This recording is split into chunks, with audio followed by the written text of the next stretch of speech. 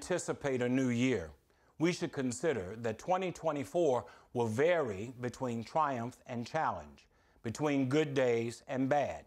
But we do have this security. Our survival is assured if we rely on God.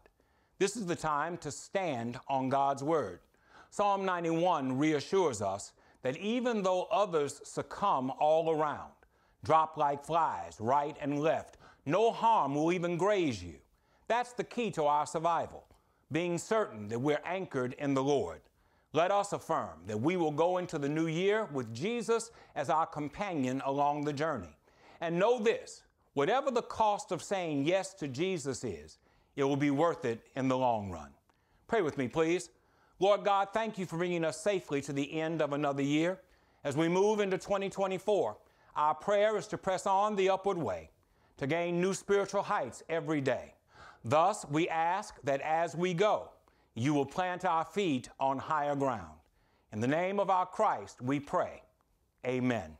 On this final Sunday of 2023, Shiloh will have one worship experience at the 6 o'clock p.m. hour. That's right. There will be no worship on Sunday morning or Sunday school that day. Instead, we will all gather for worship as one family Sunday evening. Make plans to be with us at that time. Have a wonderful Tuesday.